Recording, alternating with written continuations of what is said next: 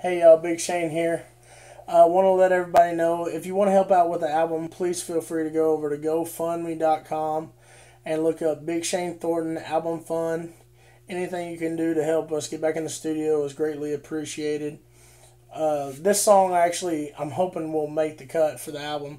If y'all like it, let us know. That way we'll make sure we put it on there.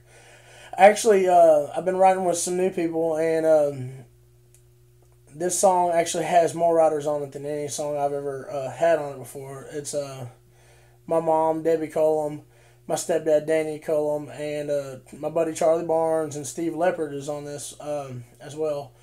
I'm really hoping it makes the cut. Just let me know what y'all think. It's called Where Grandpa Goes on Sunday.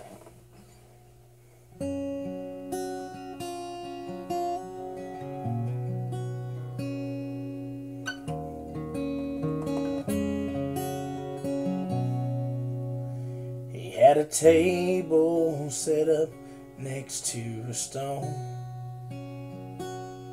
a vase full of daisies, his best clothes on, pouring his heart out to an empty chair.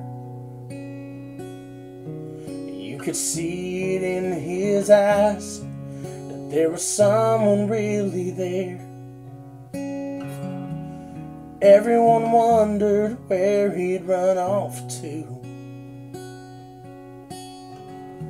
but I was the only one who knew where Grandpa goes on Sundays. He's in a field talking to Mary, going on and on about everything since the day she left, like she never left at all. He's not reminiscing memories, he still sees her so clearly. After 20 years, he still can't believe she's gone.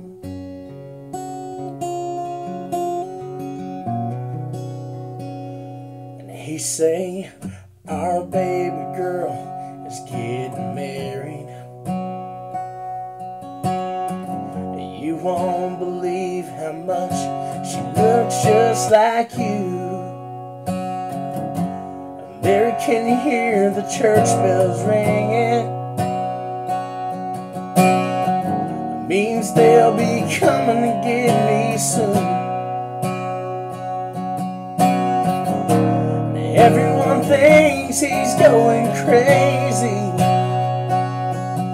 but those tears rolling down his face make me believe why Grandpa goes on Sundays in a field talking to Mary, going on and on about everything since the day she left, like she never left at all.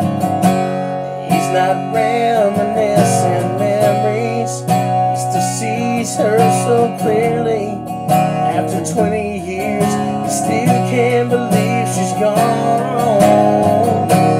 Time can't hold down this kind of love,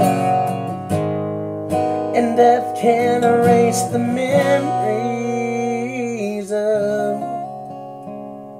And that's why Grandpa goes on Sundays in a field talking to Mary, on and on about everything since the day she left, like she never left at all. He's not reminiscing memories, he still sees her so clearly.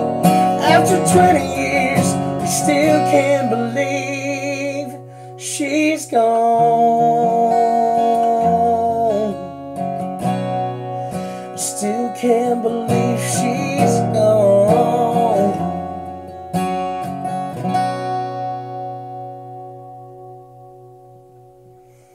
Let me know what y'all think.